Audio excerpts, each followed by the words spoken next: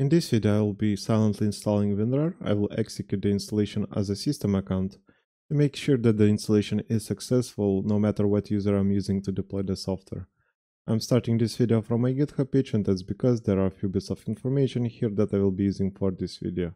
And I will leave the URL in the description down below. Also, in the bottom of the page, you can find more of my videos that are related to this topic. For example, here is a video about PSExec if you are interested in the reasons why I'm using it, and then there are also videos about Windows Registry because I will be using run once an active setup to run WinRAR once for each user on the computer, and I will explain why later in this video. And now I will begin this video by downloading WinRAR executable installation files, and for that I will use the link that I have here.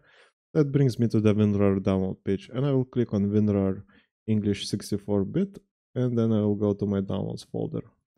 And here I have my WinRAR installation executable file. And now I will right click on it, select copy, and I will go to my WinRAR workstation where I have a Windows virtual machine prepared. And here I have this software folder. I will open it and move the executable into this folder. Also in the same folder I have my PSExec executable. The next step is to open a command line, so for that I will go to my start menu, type in cmd, and I will run it as an administrator. Now we want to change the location in our command line to the location where we have our executables. So for that I will click here and copy the location. Then I will type cd, paste in the directory. And if I type there, I can see my executables in my command line. Also, if I use the command who am I, it is saying that currently this command line is running under the user admin. Now to switch from the admin to the system account, I will be using PSExec.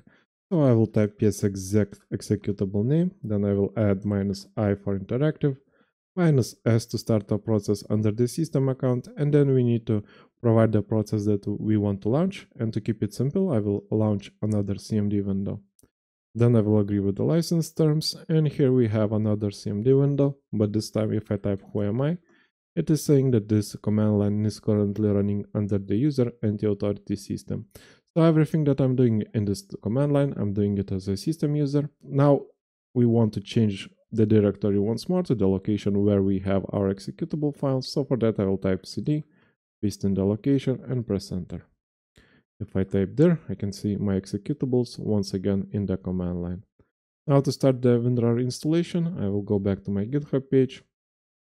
And here I have the command that I will be using for WinRAR silent installation. And as you can see, I'm starting the command with cmdc. This is not necessary, but it allows us to see when the installation is done simply by looking at the command line. Then I'm providing the executable file name, and then I'm using a switch /s. And this is the main switch that makes this installation a silent installation. So I will copy this line, go back to my WinRAR workstation, paste in the command to the command line, and press enter. And as you can see, the installation is finished almost instantly. And if I go to my start menu, all apps, I can see that WinRAR is installed. I can launch it from the start menu. And also if I go to my control panel on install a program, we can see WinRAR in our installed program list. And it seems that the installation is successful, but currently there is one problem that we have after installing the program under the system user, and that is if I right click on the folder, we should have a menu option for WinRAR here, but we don't, and that's because we need to launch WinRAR once for this user and all other users that are using WinRAR on this computer. We can launch it by going to start menu and clicking here, and then the option would appear here. But opening WinRAR for each user on the computer would be very annoying. So to solve this issue, I will go back to my GitHub page, and here I have a PowerShell command that is creating an active setup registry key. And as you can see, the registry key is named run WinRAR. After that, the PowerShell command is creating a registry entry stub path with this value right here. And the value in the stub path will be executed for each user once during the logon process. Like I said, if you're interested on how everything works in more detail, you can check out the videos right here. Anyways, I will copy the command, go back to my WinRAR workstation, and I will open up the command line. And I will, because that's a PowerShell command, I will be switching from CMD to PowerShell by typing PowerShell in the CMD window. And I will paste in the command and press enter. As you can see, the command was executed successfully. We can double check by going to the registry editor, and for that I can type regedit in the command line. Then let's go to local machine, software, Microsoft Active Setup, installed components, and here we have our registry key named run WinRAR. And here is the registry entry stub path. And like I said, this value in the stub path will be executed for each user on the computer once during the logon process. And here we are creating a run once registry key, and basically run once will execute WinRAR.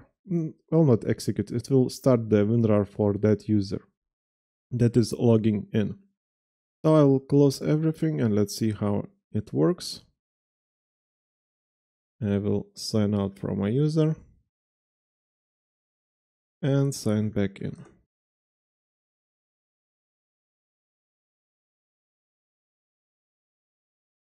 And as you can see, the WinRAR has been executed for us.